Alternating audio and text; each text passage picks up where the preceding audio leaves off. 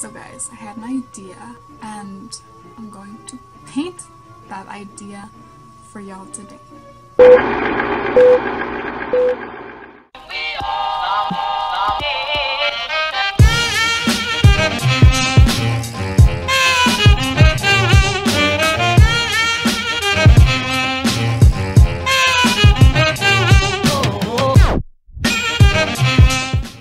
Hello everybody, what's up? This week's video is going to be me doing a new rendition of the girl with the pearl earring. I'm going to try my best to create a modern day version of that. So please enjoy this video and stay tuned until the end. Thank you.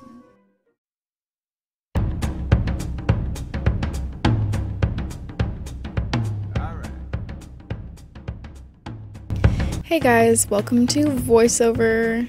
I hope you all enjoy this painting. I'm just laying down some color in the background and just trying to fill in all of the colors that I'm going to know that I need, like the hair. Just basically filling it all in yellow and then going in with detailing later.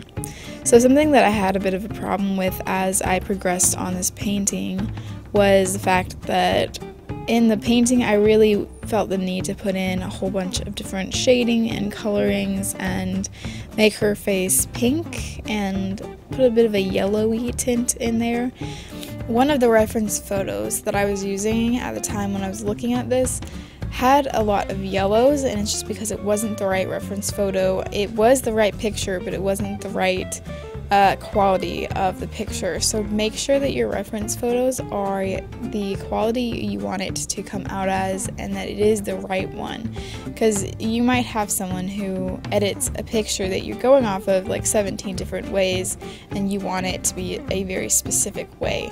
So even though this is a good way to paint someone and all of these layers and skin colors are important, for the painting I'm trying to paint, I actually went back and looked at it, and there's not a whole bunch of different varying skin tones in this painting specifically.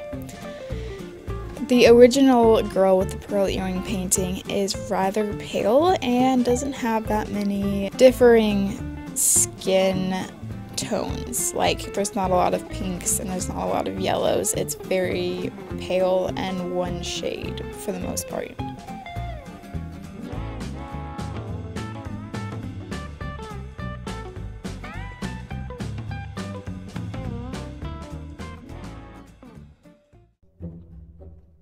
So far I don't hate it. I like it, but I'm not thrilled with certain parts of it, like the eyes, and maybe the skin tone is a little bit too dark for the original.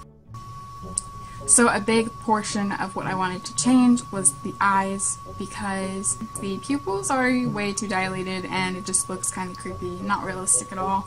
And also there's too many outlines and stuff, I think. And so I'd like to take some of that away and get it looking more natural. So let's do that. Back to the film, okay? The woozy woozy bluesy woozy woozy blues. Here it is. So here we are coming back to the painting and just trying to fix all of the little tiny details. Right now I'm going in with this brown, even though in the painting it is more of a yellowy color. I didn't actually realize this at the time, just because I was going off of my memory at this point.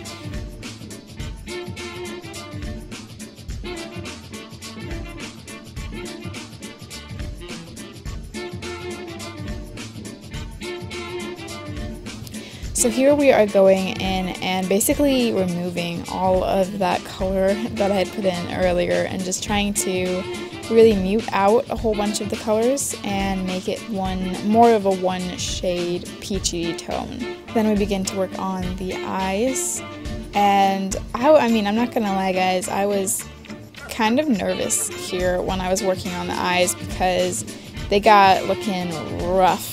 Really rough and kind of vampire-y for a good while, and then I had totally regretted everything that I had done to fix them, but in the end everything turns out. And so basically, it's just a testament to don't give up and just keep on working the painting. If you are not liking it, there's a good chance that if you just keep on working at it and working your painting that it will turn out good, or you could ruin it. There's always that possibility, but even if you do ruin it, you can always continue to work on it and make it better until it looks a-okay, guys.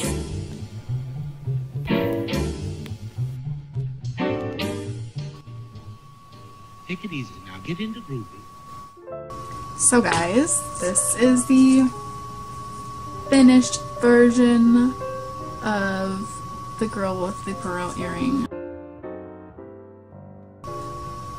If you guys would like to see me try to do any more of like old art turned into modern art, please leave a comment below letting me know what you guys want to see.